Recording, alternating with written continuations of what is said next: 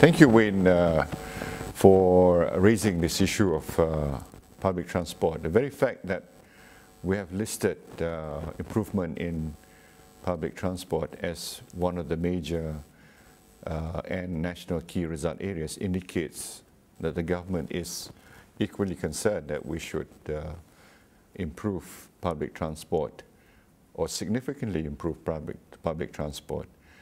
As you know, we have stated this as one of our main objectives, which is to increase the percentage of people using public transport from 13%, people in the Klang Valley, 13% this year, to something like 25% by the year 2025.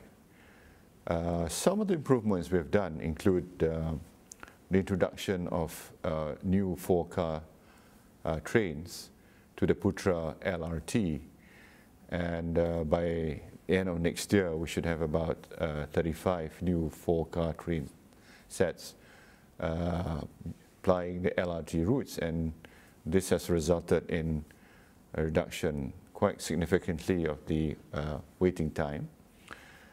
We've improved the rapid KL bus routes, including buses on the expressway, and we are pleased with KTM's female-only coach service. At the same time, KTM commuter service will be improved. The government is in the midst of ordering new trains for the KTM commuter service, and we hope that this improvement will not only be seen in the Klang Valley, but also in areas like the Iskandar region, where the government and the Iskandar Regional Development Authority are developing the bus rapid transit for better and improved connectivity.